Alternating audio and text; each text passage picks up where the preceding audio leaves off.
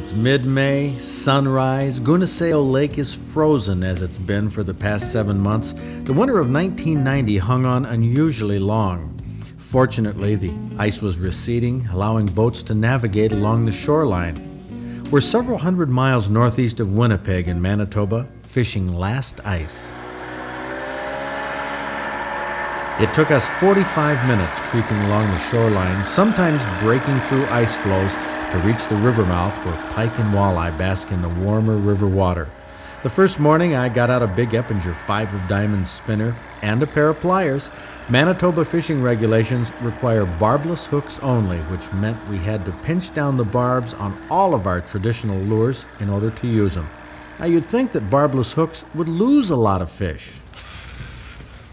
but we rarely lost one. In fact, it wasn't until we had caught our 30th or 40th fish that one got loose. The traditional big pike lures didn't catch very many fish this earlier in the spring. I tried most everything I had in the tackle box, but the best producer was a jig with a plastic tail. Now that didn't make a lot of sense to me, so I stuck with the lures, like this spinnerbait here that drew a follow-up. There it is. I've looked at this back and forth in slow motion. It looks like a northern pike, a small one that's chasing this spinnerbait close to the boat. This is characteristic pike behavior. Oftentimes they'll go after it a second time. This time it looks like a nice sized walleye though, but it's probably the same short striking pike.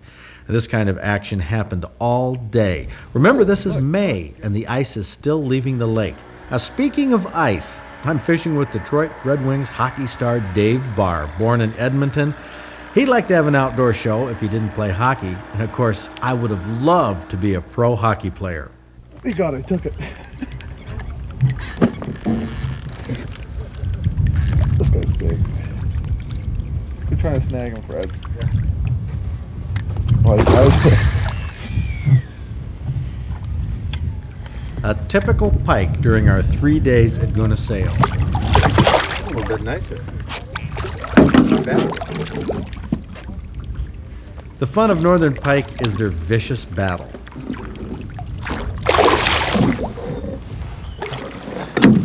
Rod's out of the way. You can see the wire leader that Dave Barr has above his jig. We tried fishing both with and without, and didn't lose very many running the bare line. But a wire leader, you're guaranteed a pike can't slice that lure free. Action continues. We caught pike and walleye like this every 5 minutes.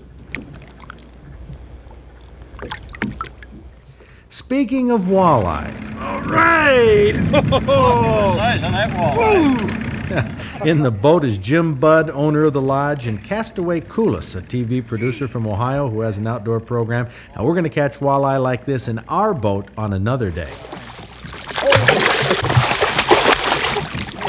Don't give him any line, Dave. Don't give him any line. Today we're concentrating on pike, spunky pike. It's a feisty little guy.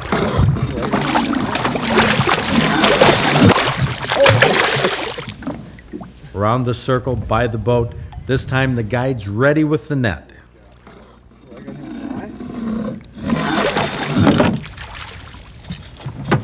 We caught fish like this every 5 minutes, honest. That's no exaggeration. You guys are making short work of this. Yeah, we are. This is as much action as you'll ever find. Here's one reason Gunasio has so many big fish. Gone to fight another day. Now here we are 10 minutes after we got on this rock to fix a shore lunch. I don't know, but it's been doing nothing but taking line. Oh, this is a good one. I better tighten my drag a little bit, but this is very dangerous. Walking with your drag right. This was our first day fishing. It was noon. I had been trying lures and spinnerbaits rather than jigs. And compared with Dave Barr and everybody else, I wasn't catching nearly as many. But I had to experiment. That's just the way I am. I like to try different things to see how they work. Usually they don't, but it satisfies my curiosity. That's a part of the fun I get out of fishing. I think this is going to be trouble when we get it up to shore. Watch out, right wing Dave Barr holds the net like a hockey stick. definitely the biggest pike I've ever had on. You want to hold your rod for a bit? No, that's all right. I think I ought to do that, redo that. Yeah, you hear these stories about how these big things just lay there like a log. Oh, you can stop there, John. I missed it. Oh! Oh! This is going to be a kick.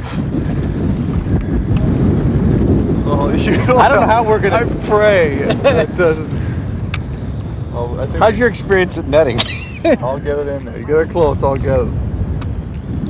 Oh, this is going to be a chore. Oh, here it is.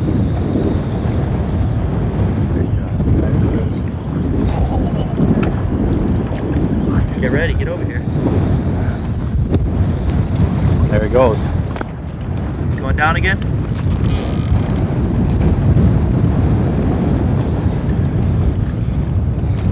Don't extend too far, Dave. Okay. Oh, that's a decent sized fish. There you go. Go for it. Okay. Oh man! Who would have guessed? I had such a slow morning. Oh man, that is outstanding. You know, I can't believe these barbless hooks.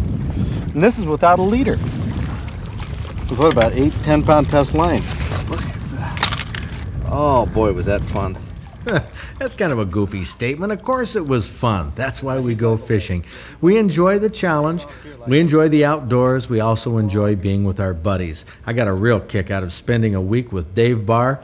You'll see and hear more from him in the months ahead. He caught some great fish. In fact, he caught a pike that was a spitting image of this one. Oh, I like that. Look at the size of that baby.